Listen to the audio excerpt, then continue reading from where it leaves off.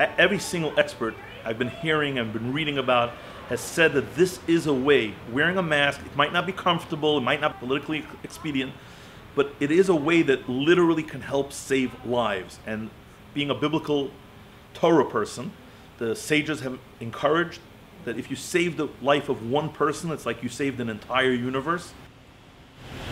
Hello, have a great day, so long, compliment to Chabad. Being here in Oklahoma for over 20 years, I've been so enthusiastically infused with this Oklahoma standard, where we go into dangerous places and we respond when people are in need.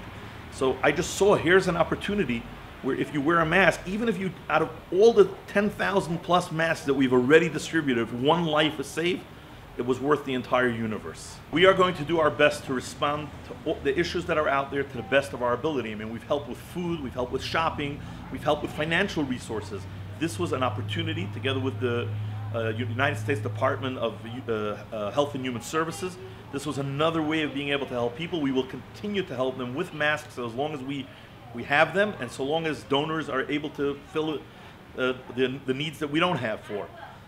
So, I mean, the primary method of transmitting this virus is the tiny droplets that come out of your mouth. It's just as disgusting as it sounds. And when you talk to somebody, you know, just in a casual conversation, you have the potential, both of you do, of transmitting the virus back and forth.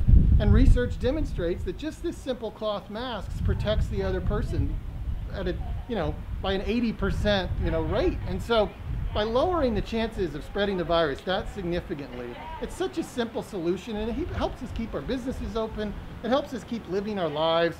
If we would just do this simple act, along with washing your hands and trying to maintain distance, we would see our case numbers fall dramatically.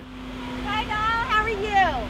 There's 5 in a pack. Is 1 pack enough? I want the community, and honestly, not just the village, but for the entire city, or the whole state even, to see us doing this and then maybe copy us and do the same thing. And I think that if we did that, I think the spread of this virus, we might just see it go down to, not completely gone, but we could lower that percentage. It's too high right now. Hello, how are you guys? Yeah, I think events like these encourage usage, obviously. Just the message that sends is important. And then obviously if there's actually a challenge that somebody doesn't have access, I'm very grateful to the Chabad, the rabbi, and the federal government for providing these masks for people. We want everybody to have one. That's the first step towards using one. So I'm glad that we could meet that need today. How many would you like for your family? Now it's pretty easy, it's pleasurable to serve when things are going well, the economy is up, people are healthy.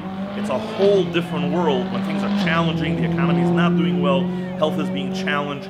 That's when we're really called upon to serve. So humbly I say that there's something very, very special that I would love to encourage everybody. Step out of your comfort zone and find a way to serve, whether it's with your time, whether it's with your expertise or with your resources.